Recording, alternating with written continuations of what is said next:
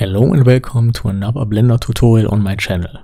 Many years ago I followed Blender Guru's tutorial on creating with Earth, and there was a slight inconvenience driving with mixed shader for the day and the night side. On the day side we want to see the normal surface textures, and on the night side we want to see the city lights. So we use this normal node to control this mix vector. Adjusting the day and night transition with this normal node is quite tricky and annoying, and if you reposition your sun, you have to do this process all over again. In Eevee there's a simple solution to this problem, because in Eevee there's this node available, shader to RGB, and when we plug in this little node setup into the mix vector, we can adjust the day and night transition with a color ramp.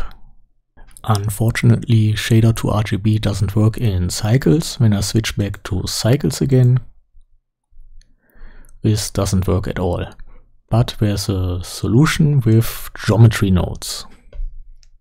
Here is our plan. We compute a normal vector from the center of the Earth to the sunlight, and we measure the angle between each normal on the surface and this vector to the sun. If the angle is below 90 degrees, we know that we are on the day side, and if it's above 90 degrees, we know that we are on the night side. To make the position of the sun available in the shader editor, we need geometry nodes. So we add a modifier, geometry nodes, and switch to geometry nodes editor. We add under input an object info node and select our sun. We switch to relative and plug the location into the group output. Under output attributes we need to name our location sun position, for example. Now we can switch back to shader editor, and with the attribute node we have access to our sun position.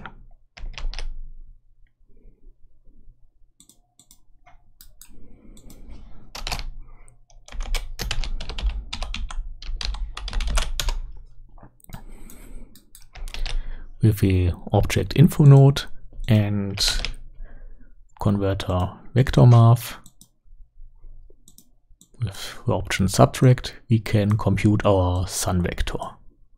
We can get the normal vector from the texture coordinate node, and the formula to compute an angle between two vectors is arcus cosine of the dot product from these two vectors divided by the product of the length of these two vectors.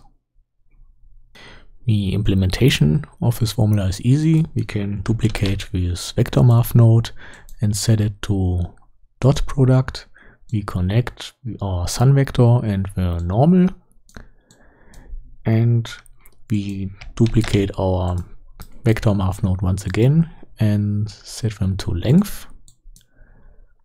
Plug the sun vector into the first node, duplicate once again, and connect the normal vector to the other length node. Normally the normal vector should always have the length 1, but you never know. Now we need the normal math node, set it to multiply and multiply the length, and duplicate it and set it to divide, and divide the dot product by the product of the length. We duplicate our nav node once again and set it to arcus cosine. And now we duplicate once again our math node and set it to subtract. Plug in the value in the first input, and Blender calculates angles in radians, so we can type in pi divided by 2. It is time to test our shader. We switch to viewport shading and connect the value into the mix vector, and we see the city lights are on the day side.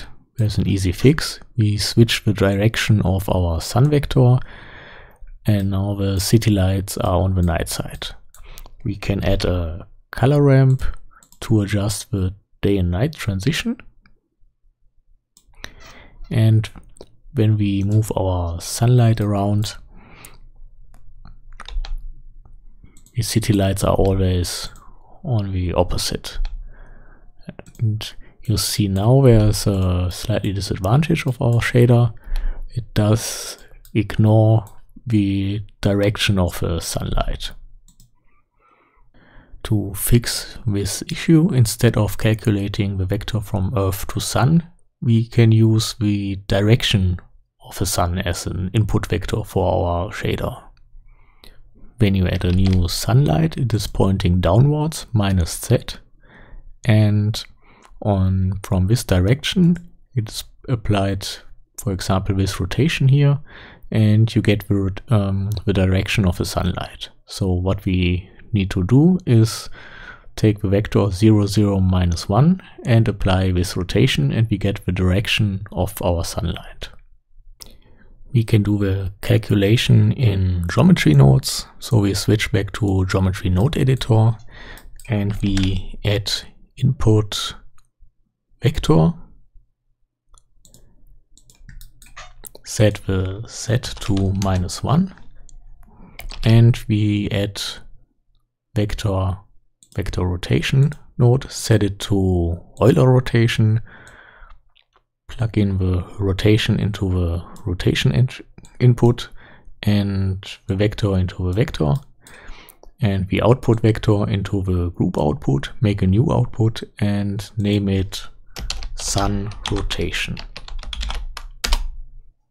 Now we can go back to the shader editor and replace our sun position with sun rotation.